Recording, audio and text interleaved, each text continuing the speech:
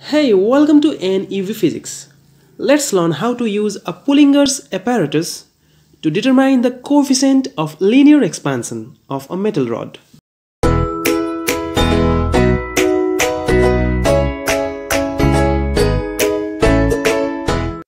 Firstly, we measure the original length of the metal rod, whose coefficient of linear expansion is to be determined.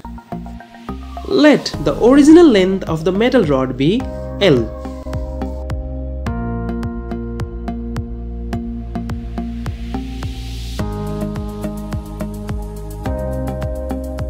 The Pullinger's apparatus is a wooden frame with a cavity where a metal rod can be inserted.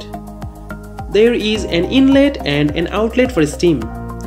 There is also a small cavity for holding the thermometer. There is a metal plate at the bottom of the cavity.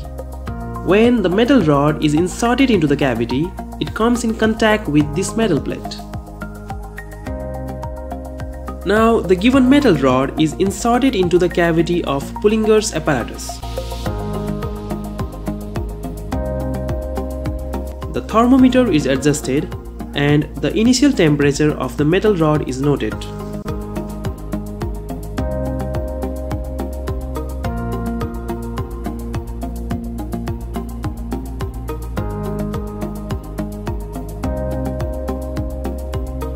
Now the spirometer is adjusted as in figure, and the galvanometer circuit is connected to the spirometer and to the metal plate. The galvanometer circuit is connected in such a way that whenever the screw of spirometer comes in contact with the upper end of the metal rod, the circuit is completed and the galvanometer shows the deflection.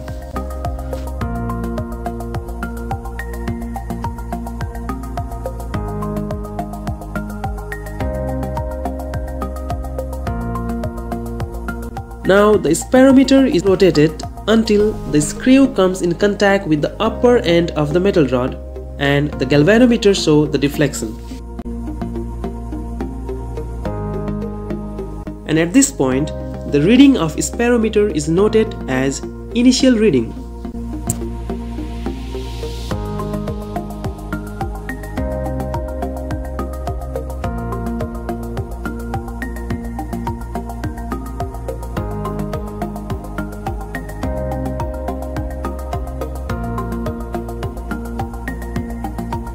Now the spirometer is unscrewed and loosened. Then the steam is passed through the inlet. The metal rod absorbs the heat from the steam and increases in temperature. Due to increase in temperature, the metal rod undergoes linear expansion. So there is a little increase in length of the metal rod. After the steam is passed for some time and the metal rod is allowed to expand, the final temperature of the metal rod is noted.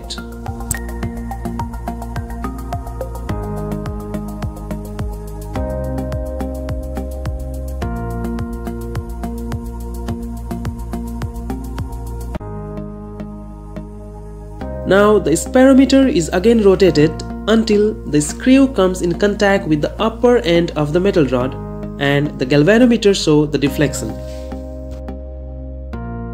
The reading of the spirometer at this point is again noted, which is called the final reading of the spirometer.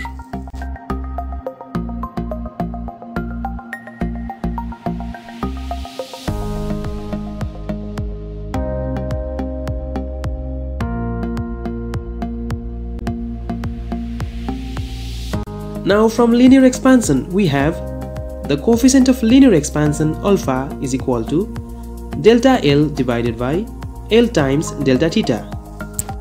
Here delta L is equal to the final reading of spirometer minus the initial reading of spirometer, and delta theta is equal to the final temperature of rod minus the initial temperature of rod. Since we know all the quantities in the right hand side, we can easily calculate alpha, which is the coefficient of linear expansion of the given metal rod.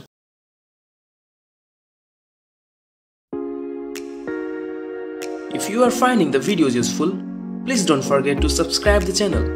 Also press the bell icon for the notification of upcoming videos.